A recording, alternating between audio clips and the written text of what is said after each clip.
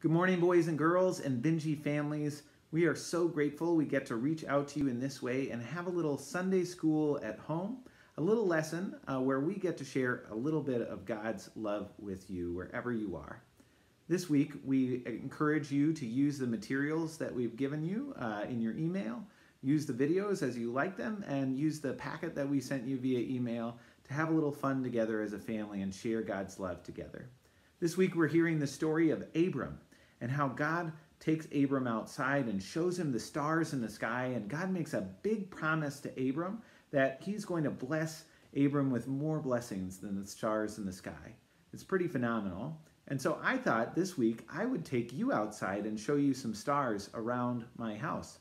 The problem was I tried that 3 times this week and the weather wasn't cooperating and I couldn't get a good camera view of the sky.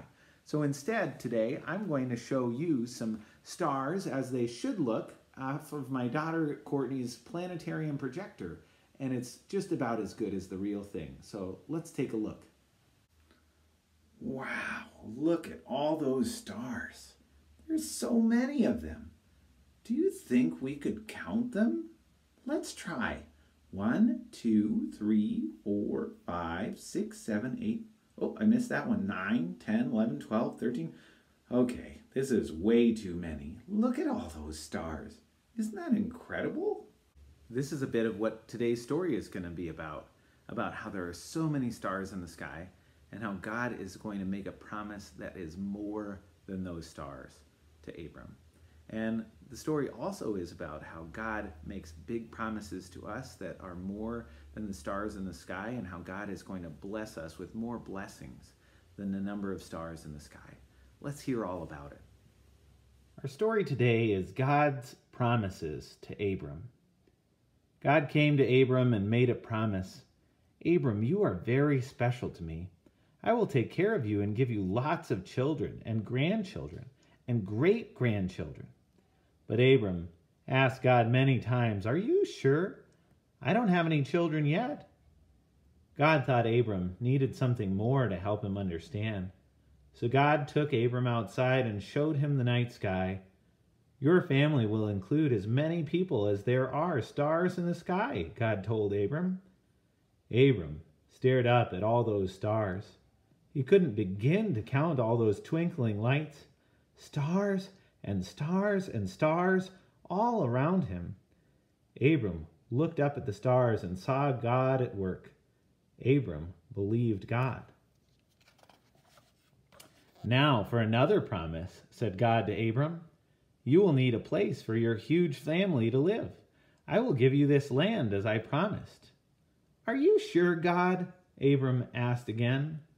God made a covenant with Abram, a promise that Abram would become a father and a grandfather and a great-grandfather and a great-great-grandfather and a great-great-great-grandfather, and on and on and on.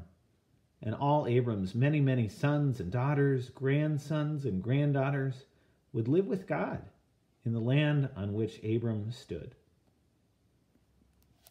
Wow, that is a lot of kids and grandkids and great-great-grandkids and great-great-great-grandkids that Abram is promised. And you know what? God held true to God's promise. Abram, when he was an old man, had a little baby named Isaac. And Isaac had children, and his children had children, and many of their descendants are people like you and me today, people who still believe in the promises of God.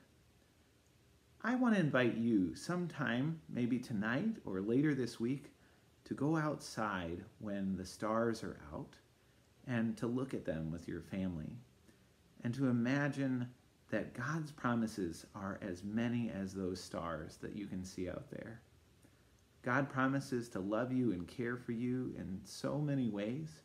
God promises to bless you with lots of wonderful things in your life, people to care for you and good food to eat and clothes on your back. And as Christians, we get to be a part of bringing those kinds of blessings to the world. We are so grateful for the blessing we have in all of you and the ways that you bless us in our congregation. And we hope that you remember the many blessings that you have in God. Let's pray. Hey God, Thank you for your blessings for us. Thank you for your promises for us that are greater than the number of stars in the sky. Help us to remember that you bless us every single day with a promise of your love. Amen. Amen. Amen. Amen. Amen. Amen.